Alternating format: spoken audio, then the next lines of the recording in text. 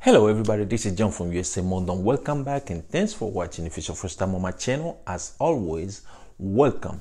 Today I have another video for you guys. Today's video is how to avoid your I-130 petition to be terminated. If you want to know something about that, just stay tuned and I'll be right back.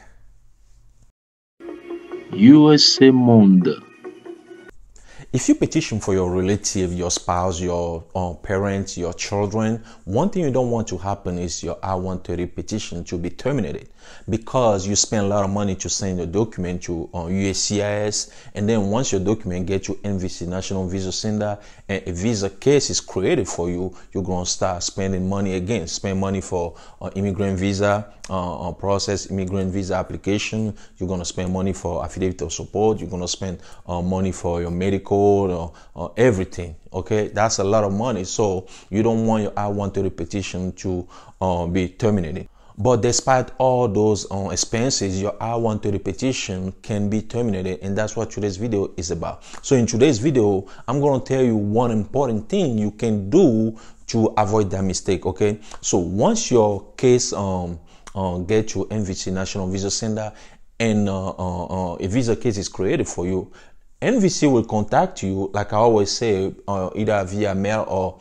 or email, if you provide an email, to start your immigrant visa process. Okay, but sometimes people don't start the immigrant visa process right away. They wait. They just wait. Maybe they don't have the money to start it right away. But one thing you have to know is that when NVC, National Visa Center, send you instruction to start your immigrant visa process and you don't react, after a year, your I-130 petition, I-130 registration will be terminated. Okay, it will be terminated. You have to know that. So once you get a notification from NVC to start your immigrant visa process, start it right away.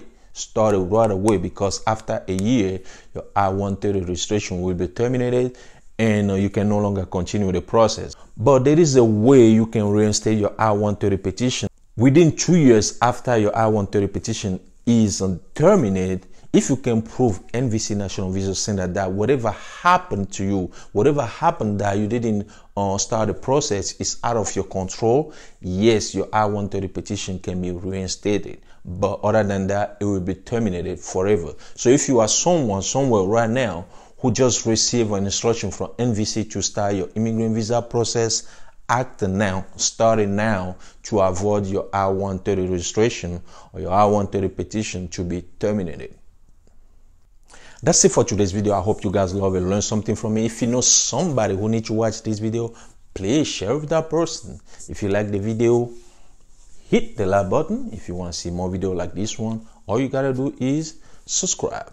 Once again, my name is John. Thanks for watching and see you in the next video. USA Monde.